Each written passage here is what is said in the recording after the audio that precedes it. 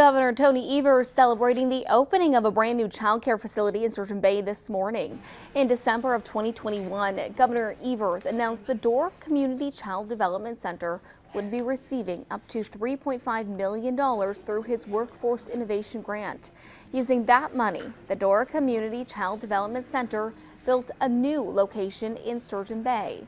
The entirely new 18,600 square foot facility is licensed to care for 150 children. The size of the building gives the center enough space to contract with Head Start and area school districts to provide programming and generate new revenue.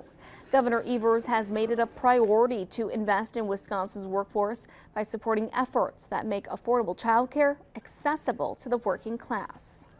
Obviously, it's important for the kids to get the opportunities that any child care operation offers, but it is an issue around workforce, and obviously the folks here in Door County came to that same conclusion.